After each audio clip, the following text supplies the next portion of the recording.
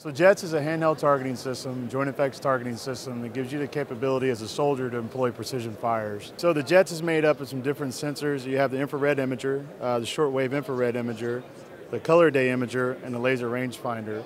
On top you have the day and night celestial compass. There's a digital resection by measuring where you are on Earth compared to the sun and stars in the sky.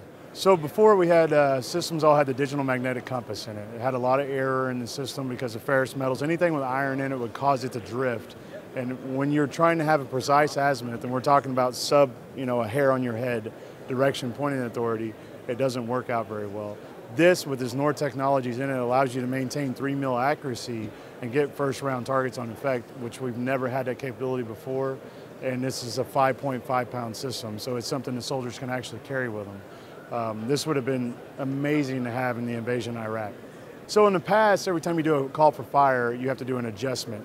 So you have to imagine these bullets are 50 millimeter bullets. I mean, they're big ammos that shoot 30 miles away. If you miss, you're really messing things up. But you have to do an adjust fire to walk those targets in. This allows you, the first time you hit the fire button, that you know that you have the proper target location area to blow up exactly what you're aiming at on the battlefield. First round's effect saves a lot of money and no more fratricide.